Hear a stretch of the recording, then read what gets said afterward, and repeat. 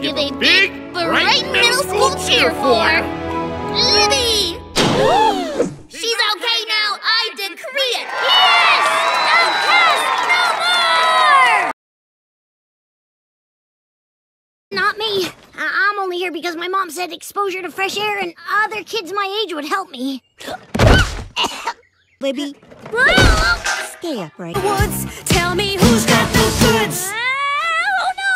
Who can outrun an angry possum that I accidentally woke with a poke? Hey, quick question. Is trees that, I don't know, highlight their best qualities or... A story? I've got a story. Keep your toes in your sleeping bags. Wouldn't want Howlin' Harriet to get them. Did you say help and crafting? I'm in. Molly, wanna be my best friend? What? I understand if the answer's no. I'm not really for everyone. I'm kind of an acquired. Bestie! Right? Also, you're the only person available. Oh, no. Molly, the very thought of people watching me on screen in HD makes me... The movie's great. Plus, now you don't have to be on camera. Yeah, that's true. See? It all works out for the best. Yeah, coming!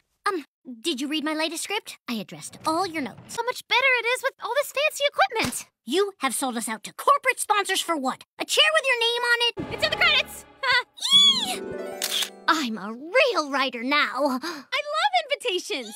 Open it. That is correct, Molly. Ha, knew it. For months, I've been studying Hebrew, practicing my Torah portion, and trying on dresses, which have given me stress hives and contact hives. Ugh. But it'll all be worth it, because while I'm a girl today, on Saturday I shall become a woman. Okay, how was I? Did I look too nervous? Did I look like a woman? Everyone else coming here. Everyone is here. Libby? What about kids from school, or the Wilder Scouts, or the Lemmings? All I need is you, Rabbi Katz, and my fam. Okay, Mom, you know, that's Uncle Ted and Aunt Meg, and their sons Joshua and Gordy. Oh, wait, where's Gordy?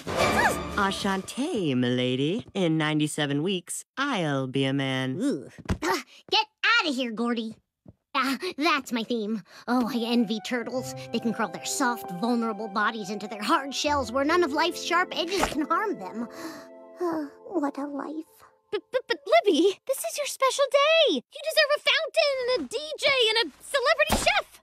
Oh, Molly, I mean, sure, all that stuff might be nice, but I'm just happy you're here. Oh, I need to prep the turtles for the turtle races. But after that, you and me, we are going to party into the night. Where did all these people come from? Hey, Mazel Tov, Libby.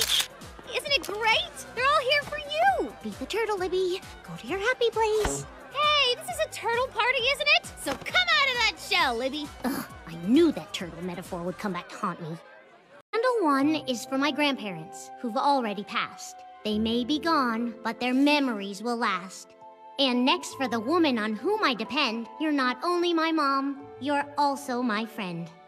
Congrats, Libby. I am so proud of the woman you have become. You make me feel safe and ever so jolly. Candle 3 is for my best friend, Molly.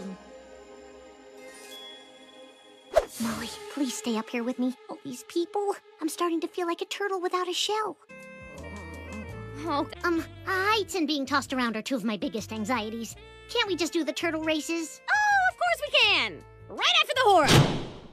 It's my special day, but it doesn't feel like my day at all. I didn't want a big party. I didn't want all these people. You've turned this party into what you thought I wanted. Oh, so what was it that you wanted? To spend time with you! Oh, sorry, it's the hormones. But the feelings are accurate. It finally happened. I'm a woman. You know, I feel different. Do I look taller to you?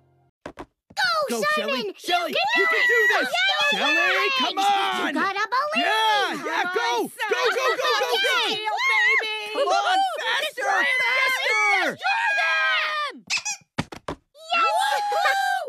Now this is the perfect party. Sorry I almost ruined your special day, Libby. Oh, it's okay, Molly. I've learned a lot in the minutes since I became a woman. Like how we're all responsible for our own happiness. It felt good to stand up for what I wanted today. Wow, you're so wise. Wonder when I'll become a woman.